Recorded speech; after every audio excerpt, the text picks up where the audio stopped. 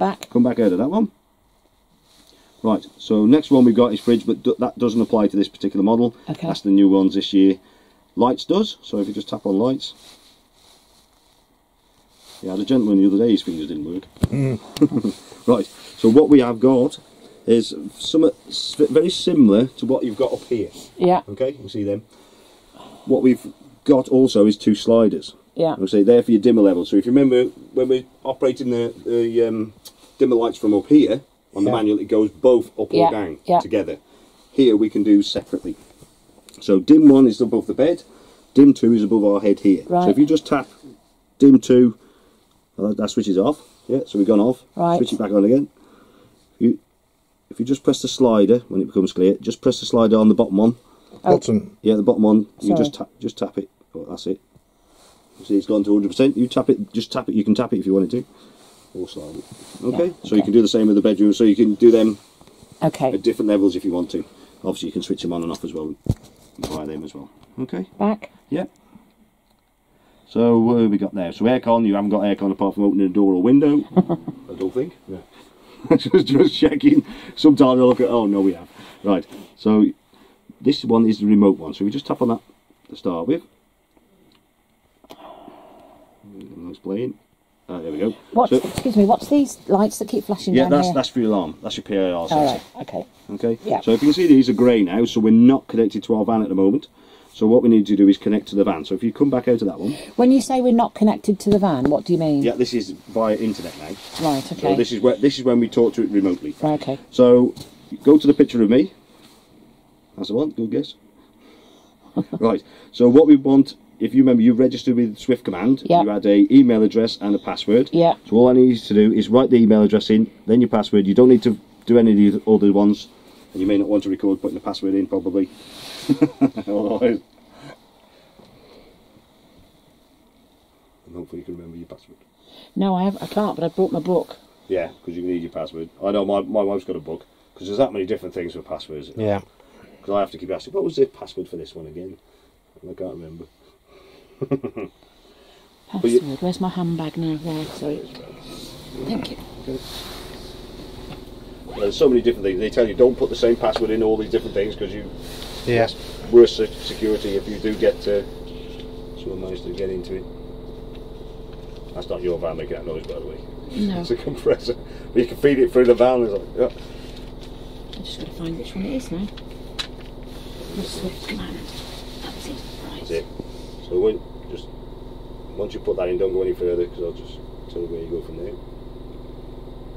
It doesn't make a rattle at all, that compressor. Could have put it behind another shed, couldn't it, really? It goes. The pipe work comes through the back of the shed, and it just vibrates the shed when the compressor is actually outside the other side of the shed. Oh, is that? Yeah, it just vibrates the whole shed when it's. I'll go for that. Okay. Right. So you got your password in, yeah. So what we need to do now is press get vehicle details. That grey bar. Hang on. Get it back to me, Annie, so I can see what you're doing. Well, I didn't want to move anything, mate. Right. Okay. So you tap get vehicle details, and then you'll see your van will. Oh, tap it again. Let's get some new fingers. There we go. So what should happen now is your van. There we go. So you Swift Conqueror. Tap on that. This one. Yeah. This. Yes. That jumps to the top of the page then. In a minute. It's not like your screen's. It doesn't play, does it? Very easy. I think you're just getting a bit of movement going up or down, I think. Oh, there we go. Now, just press save, because it's to the top of the screen now. Press done. That's it. If you come back out of there now, if you see it's populated all the rest now. Yeah, so that does that for you. Okay. Come back out of there. Tap it again. There we go. Go back to that blue tile on the left hand side.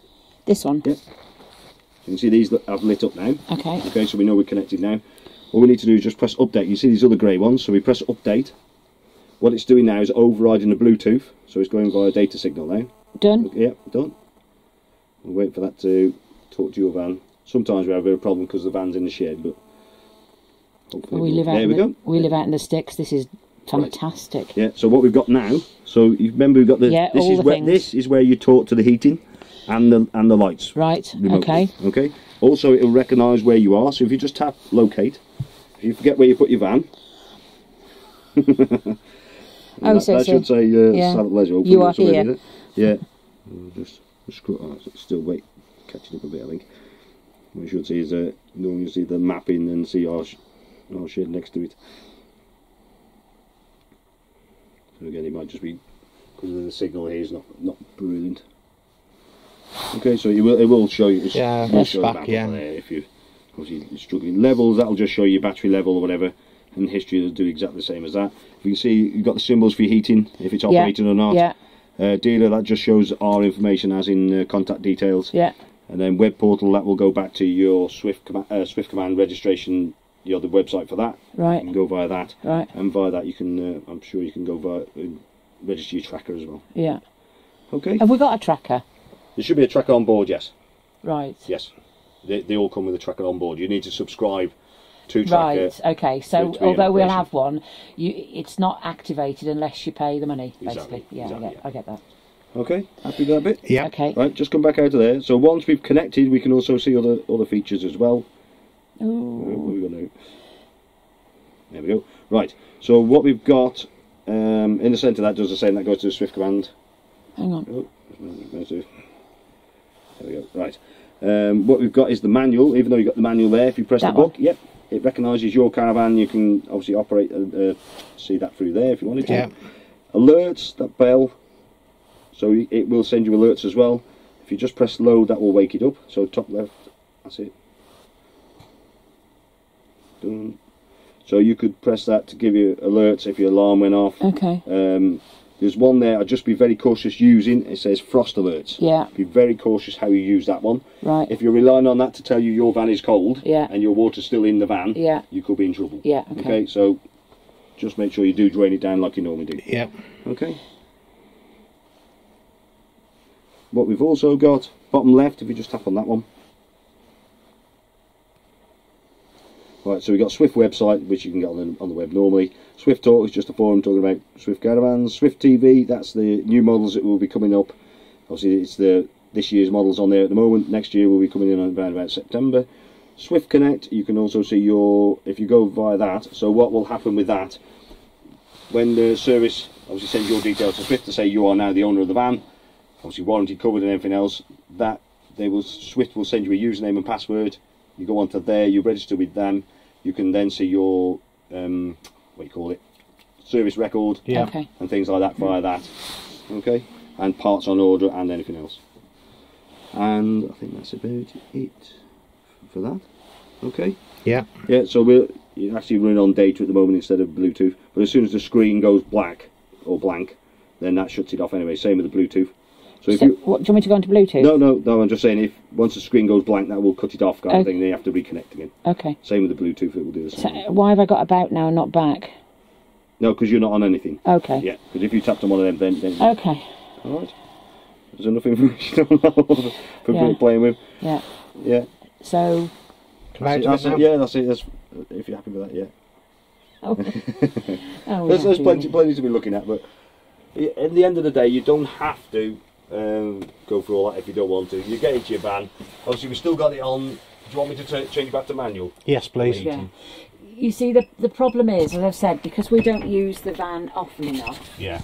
We get into, press all the button mode. Yeah. Then, see what it does. Oh, thank God. And then we haven't got a clue.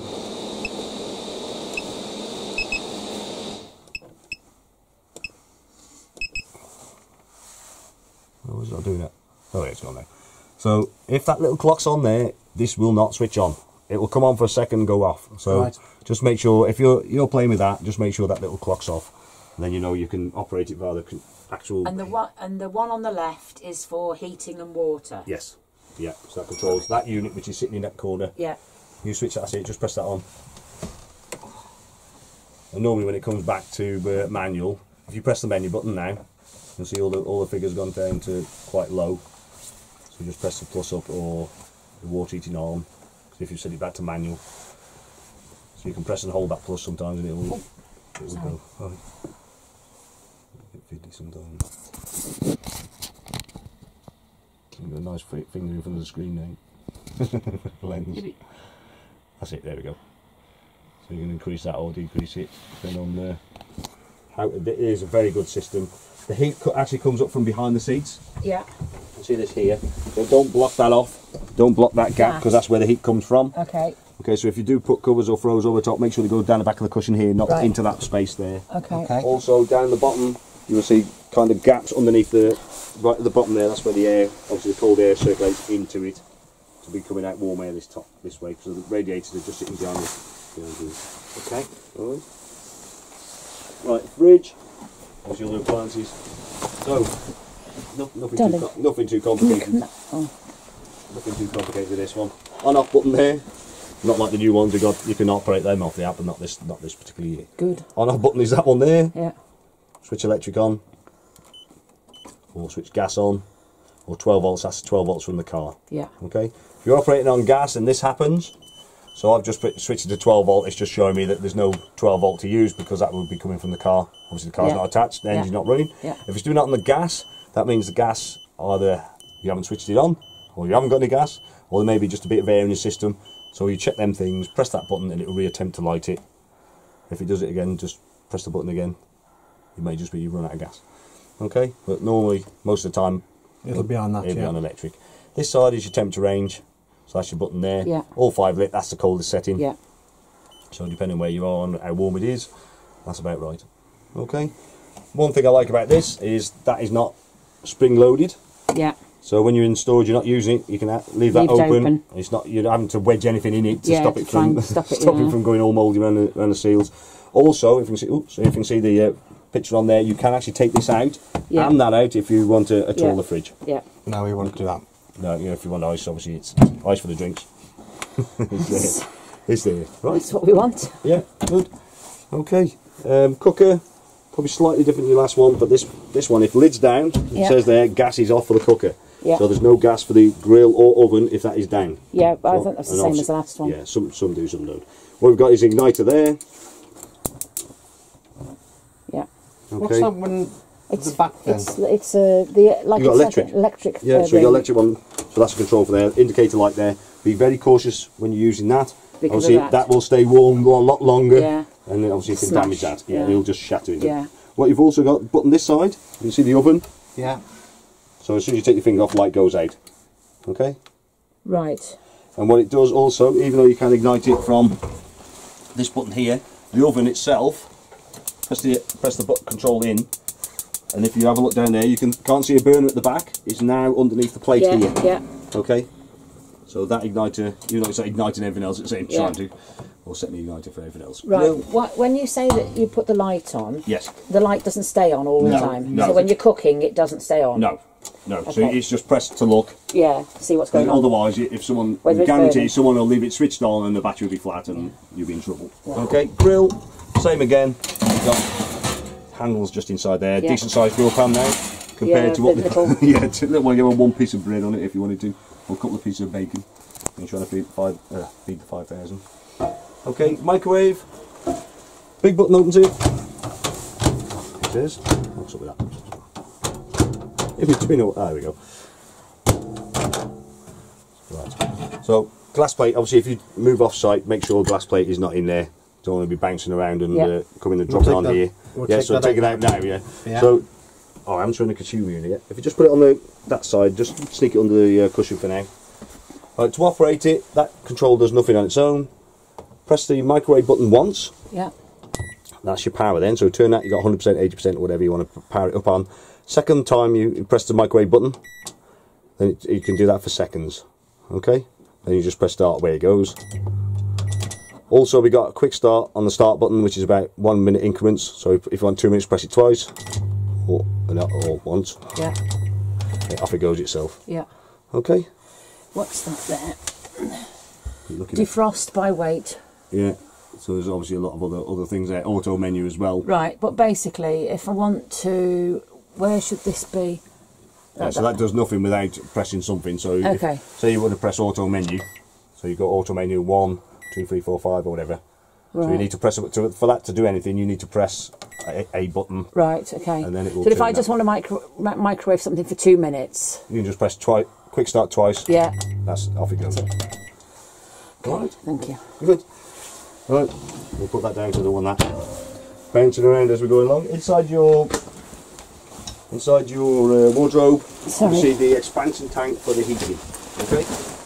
Yeah. So that fluid that's going around the van to warm it up is an antifreeze mix. Yeah. Okay, that is the expansion tank. It's difficult to see from here. There is a minimum mark and a maximum mark on Yeah, there. I can see. You can see, yeah. Yeah. So obviously it needs to be about a finger width above minimum before you start. Obviously as it warms up it expands into the tank Yeah, anyway. yeah. Don't overfill it. It could overfill it if you decide to top it up because it may overflow.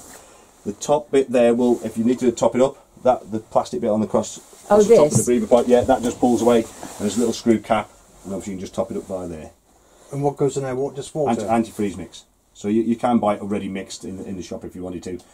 If you did top it up with water, obviously that is diluting it. So similarly, if you do that with your car and you have and it freezes really bad, then obviously diluting it doesn't do it any good. So when we want to top it up, we want an antifreeze mix that we can buy in the shop. Yes. And we do it via that top little plastic thing. Yeah, so you just that bit just pulls away and you'll see the cap. Yeah. You just unscrew and top it up. Right. But don't overfill it. Right. So when it's cold, you can just fill it halfway between the minimum and maximum mark. That should be sufficient. Yeah. Okay. Okay. Directional aerial, that should look pretty similar, I would have thought. Yeah.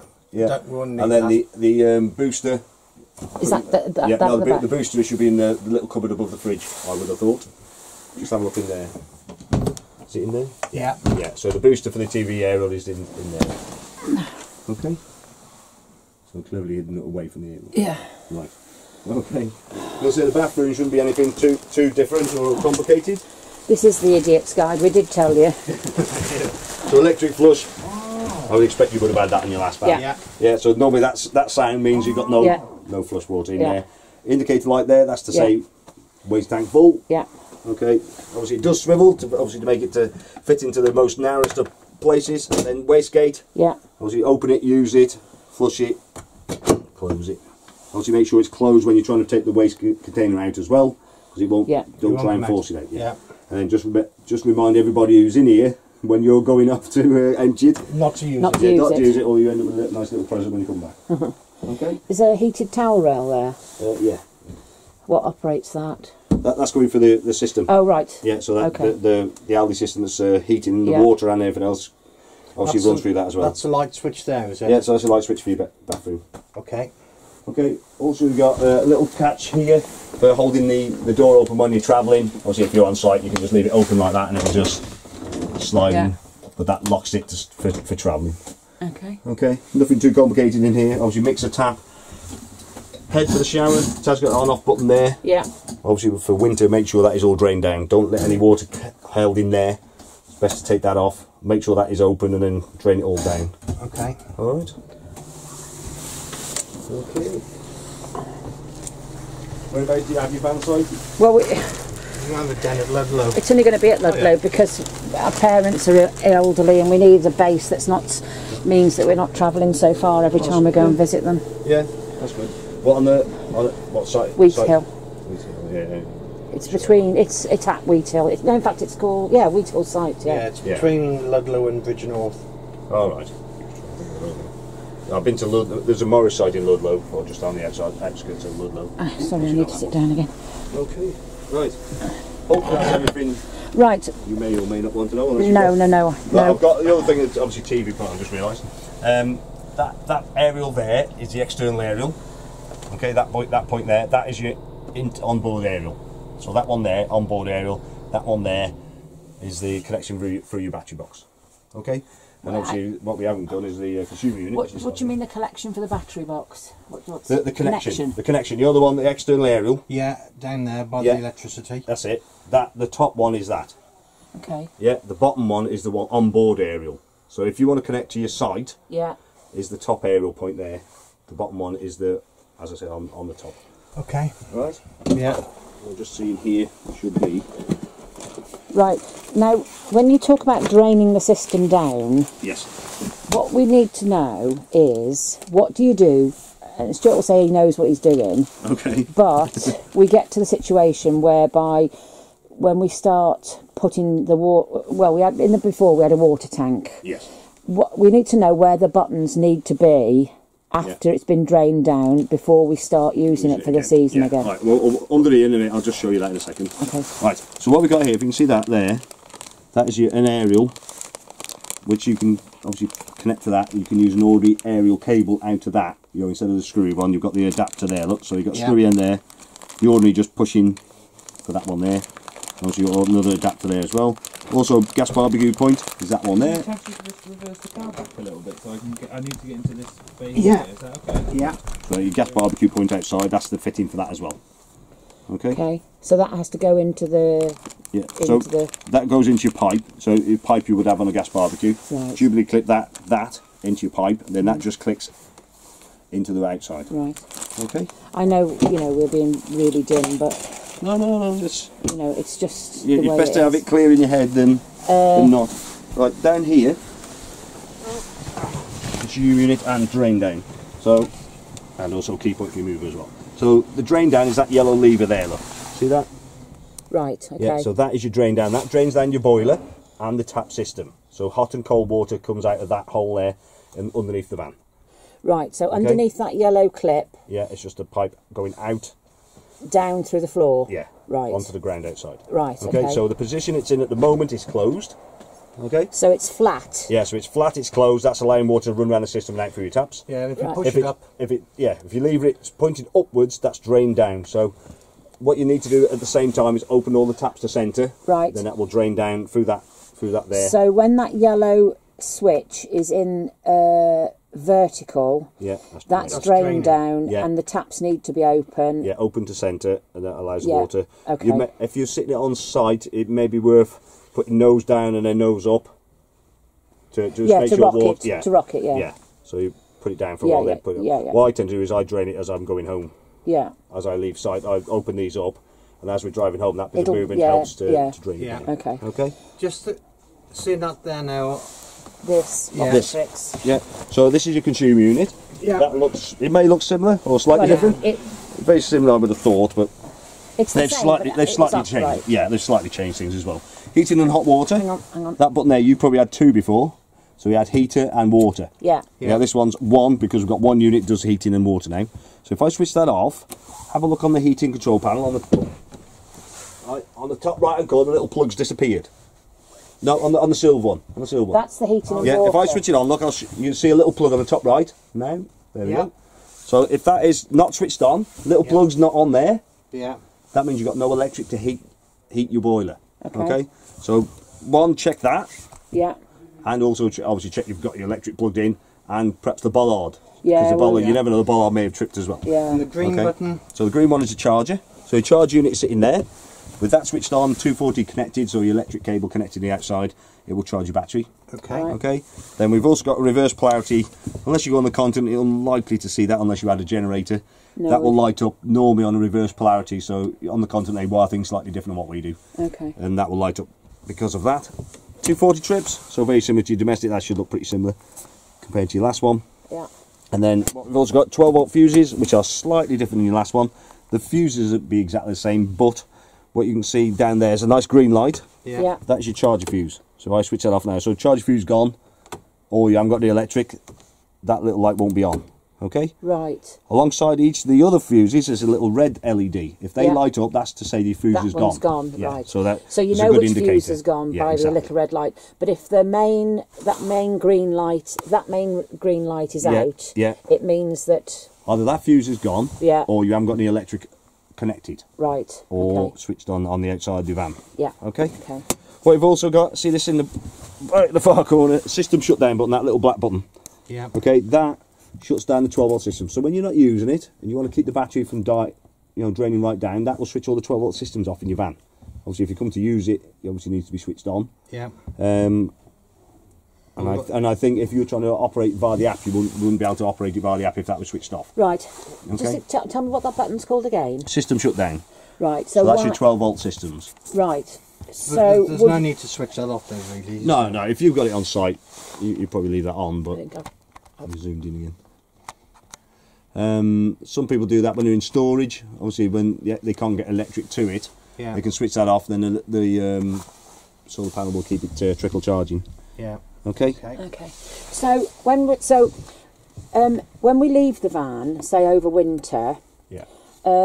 we drain everything down. Yes. And that switch, that yellow switch, should be left how? I leave it open, so it's pointing up. Right. Pointing up, Okay. and the tap's left open as well. Right. Because if there's any, there might be still a bit of water in there, and you shut everything Yeah, back down it'll again, it freeze. might push. Or- yeah. It tends to push things apart. Right. So then when we come back to use the van again, You just put that yellow switch Yeah, down again. yeah. right. And in terms of these switches, what do we do with those? Yeah. Well, if you're going away for a long period of time, do you disconnect your electric from your van when No. you leave it? No. You leave the cable connected. Yeah. What, even over winter? No. No, it'll be brought back to our place. Oh right. Winter. Yeah. So over winter, well, as soon as you unplug electric, these are going to go off anyway. Right. So if you leave it on when you're on site, Right. so when you're using it, or when you're say you've left it on site and then you're going home, then you come back again, say Yeah. the fortnight's time or whatever. Yeah. Yeah. Do you unplug the electric cable No. then? No. No. I don't know. It depends what they say on site, but you could switch them off. You could leave them on, but there shouldn't be any danger on anything overheating or anything like that. But Right. it's probably safer really to switch things off or disconnect the cable. If you disconnect the cable, that's power off anyway, Yeah. as in the electric side of it. Right. So What I'm saying is, when we come back to the site, if we've disconnected everything, Yeah. we put the electric back on. Yeah. Will all those lights automatically come back on? Yeah, if you haven't switched them on, yeah. Yeah, so you could, if what I do, I don't switch mine off. But, Right. So when I leave site, as soon as I unplug the electric, they're off anyway. There's no supply Yes. to them. Then when Yeah. you come back, you plug it back in. And they They're come back they're on, and already they on. yeah. Okay. That's it. Yeah, automatically on. So there's no need to switch them on and off. Right. Well, there's no danger of, compared to your last van. If you had the boiler before, didn't you? If you left the electric on the boiler and there was no water in it, you Yeah. were in trouble if you plugged electric back into it when there was no water in it. Right. But this, there's not that concern, because this is a different way of heating it up. Right. Okay, so your previous boiler was like heating a kettle, Yeah. an element. Yeah. This is a totally different way of heating, so you've got no problem on there. If you've left the electric on and no water in it, you can actually operate that boiler with no water in it. What are you doing now? Pressing buttons. He's playing. just seeing what those switches do. Yeah, so there's plenty of switches of electric light switches. So you got the ones above your head. Is one. And which one do you? That one there. Yeah. I'm just trying to think that one there. I think that one there is the all-in light. Hang on. I need Yeah, to that's change all-in light. seats. Yeah. So the outside one is all-in light. That one's in, as in entry light, and that is the one. Which is your dimple lights on the top there. You've got a splashback. Is there? Little tiny one here. Oh, it's got its own little switch. One above our heads is that one there. It has also got, as you can see, the end of the bunk here. There's a light switch on the top there. Look, on the dashboard, up next to the socket. Oh yeah. That switch is the one here. There's an aerial thing as well, Yeah, isn't so there? you've got another TV point there as well. But that's the onboard aerial one. From that As point opposed there. to you. Yeah, it's hooking up to the yeah, site. Exactly, yeah. And then you've got the light switches for your bedroom is just on this under here. Look, again you've got another TV point there. So you've got one which is the trigger one above the lockers, and that one is the floor light should be, which is down there. Then the spotlights are all individually switched as well. They've got little tiny rocker switches on them. Yeah. And they've also got a little dimmer on them. So you can actually dim the little spotlights as well, but they're manual. You can't dim them via the dimmer on your app or anything like that. So it's Okay. just got a little nut. You see that there? Yeah. You just turn that, brightens it all. And then that. Never knew that. Yeah. You learn something today. We've learned a lot. Yeah. The only other thing now is the switch for the Mover. yeah. Yeah, that's just under here. So Hang on. if you just open the front flap on it, you'll see that next to the consumer unit. That's it there, is Yeah, it? that's it there. Yeah. So what does that do? That's the key point for your motor mover. So So- before it might have been in the battery box, that's where you put the key in and power So up your mover. obviously pull that thing off, yeah. So that's your little cover thing. Yeah, and then there's your key. You just that when you switch that on, that puts power from your battery to your mover. Okay. You just turn it. I say clockwise. Because it's obviously flat, so you got it. So you just push it in slightly and turn it. That's it. And then that's it. Yeah. And back to the left, that's And that switches it back off. Right, That so- takes the power off it. I'll leave that in the off position for the time being. Yeah. Do you want to leave the key in it? Is that okay? Yeah, you can. You can. As long as it's switched off. Yeah. It's fine to leave the key in it. I tend to do that on mine. Mine's on the inside as well. Right, is it one of these make into a bed or something? Yes, so there's the slats pull out, which is along the bottom there. That's it, that one. So that pulls across. Gently. Yeah, you always a bit heavy. Just get the